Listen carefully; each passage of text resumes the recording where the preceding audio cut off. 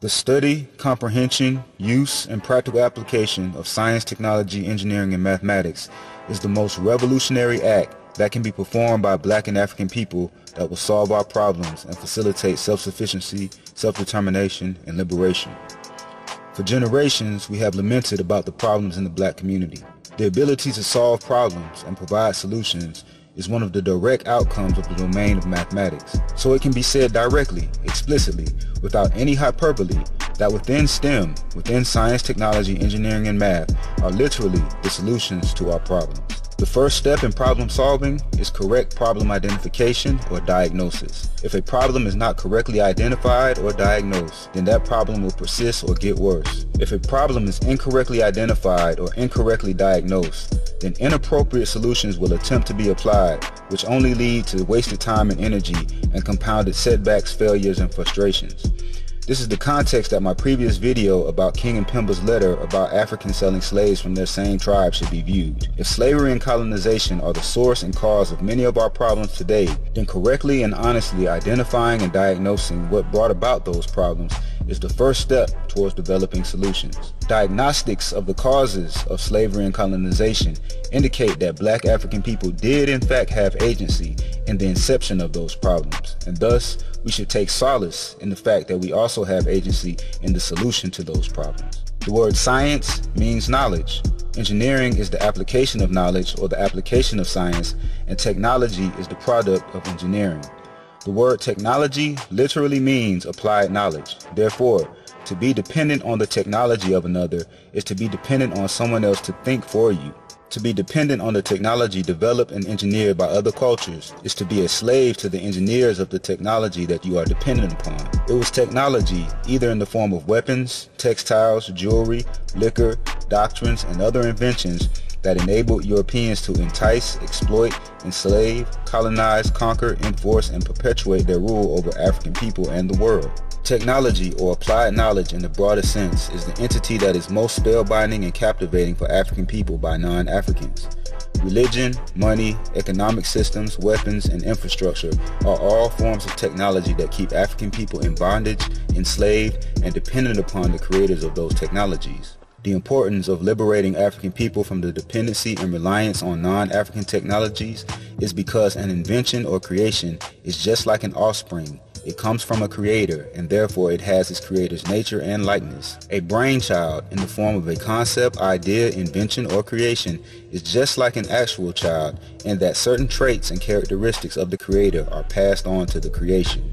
A perfect example is artificial intelligence and facial recognition software that has demonstrated racial bias and discrimination. Therefore, a person, place, or thing has the nature and likeness of whoever created it. If the creator or inventor of a piece of technology needed for survival has a natural disposition that is not in favor of the survival and well-being of African people, then that piece of survival technology is actually detrimental to the survival and well-being of African people. In order for African people to advance significantly, African people worldwide must contribute their respective creative energies to the development and advancement of technology beneficial for African people. If African people need something, we should possess the knowledge, creativity, and will to create it. That is the science and engineering to develop the technology.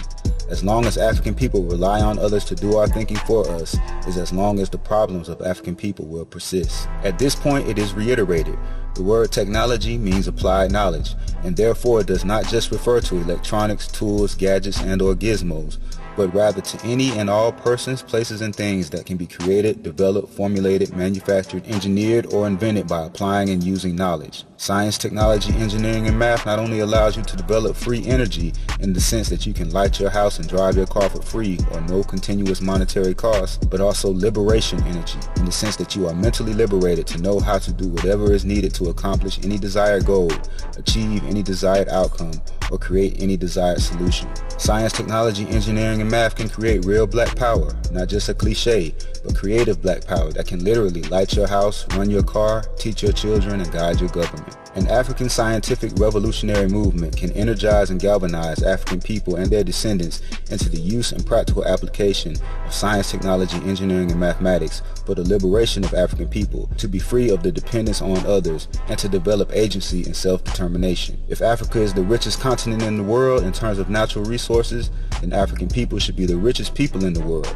Science, technology, engineering, and mathematics will provide African people with a means to identify, harness, refine, and leverage the natural resources of Africa to the benefit of African people. Science, technology, engineering, and mathematics not only aids in identifying beneficial elements within your environment, but can also aid in identifying the detrimental elements within your environment to be avoided. Science, technology, engineering, and mathematics is the solution to the various problems, challenges, and issues that African people are faced with globally. The role of science, technology, engineering, and mathematics in African liberation has 3 tiers. The first tier is scientific literacy. The reality is that not all people are going to actively work in science, technology, engineering, and mathematics. However, if we create a culture which promotes STEM literacy, that is, scientific literacy, which also includes technological literacy, math literacy, and data literacy, then this will in turn empower the mental liberation of African people with scientific discernment and the ability to comprehend, analyze, critique, and make informed decisions based on any scientific information disseminated or received. No longer dependent upon a small minority of experts, rather creating a culture around scientific literacy essentially crowdsource scientific expertise amongst the general public. The second level is employment. Complete technological liberation will be a slow and gradual process, especially after being technologically dependent for many generations. However, employment in the fields of science, technology, engineering, and math have been historically and are currently some of the highest paid and best compensated employment opportunities. After being employed in one of the STEM fields for some time and learning the industry and business structure, the next step would be STEM entrepreneurship, where African people should strive to start a business or own their own company in one of the STEM fields. The companies with the highest earnings are companies in the areas of science, technology, engineering, and math, and so it should be the goal of African people to create and control companies in these areas for financial liberation. And the third and final tier is nation building. The overall goal and objective of STEM and African liberation is to build a technologically independent African nation. This will require the collective energies of Africans in STEM to create our own infrastructure, economic system, political system, legal system, and any technologies that are needed or desired for survival and well-being. Essential to the job of nation building is civil engineering and systems engineering. If white supremacy is a system, and a system is a technology, and that technology has been oppressive to African people, then African people should apply the methods in systems engineering to reverse engineer that system and design a new system that is beneficial to African people, which African people can live and operate within. Science, technology, engineering, and mathematics can free the minds, energies, and bodies of Black and African people from mental captivity and physical reliance and dependence on inventions and technologies that were not developed or created by, of, and for us. Therefore, the solution to liberate African people from the spellbinding reliance and dependence on non-African technology is to engineer, invent, and create African technology.